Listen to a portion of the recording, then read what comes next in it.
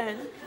God, so depressing. It's like something out of EastEnders, darling, isn't it? Morning Gran. Oh, I'm sure you could find a more appropriate name for that thieving old person, couldn't you?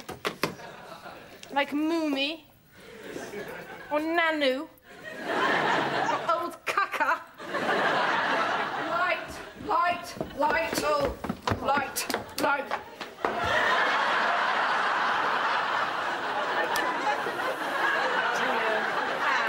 Honestly. Bloody hell. Not another no-smoking cab, Pats. They must see you coming these days. Bloody bastard asthmatic cab driver.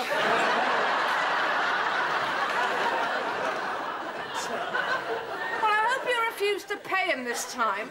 It was one of your account cabs, Eds. I think you should get him fired.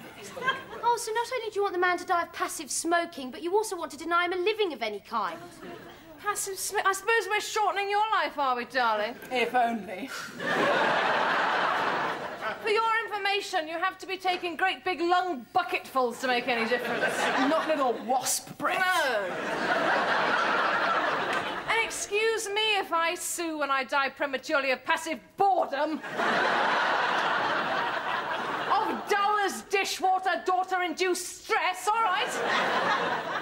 Whole bloody hour it took me. I nearly didn't make it. God, well, why didn't you use those nicotine patches I gave you for emergencies, darling? I did. They're all dead now.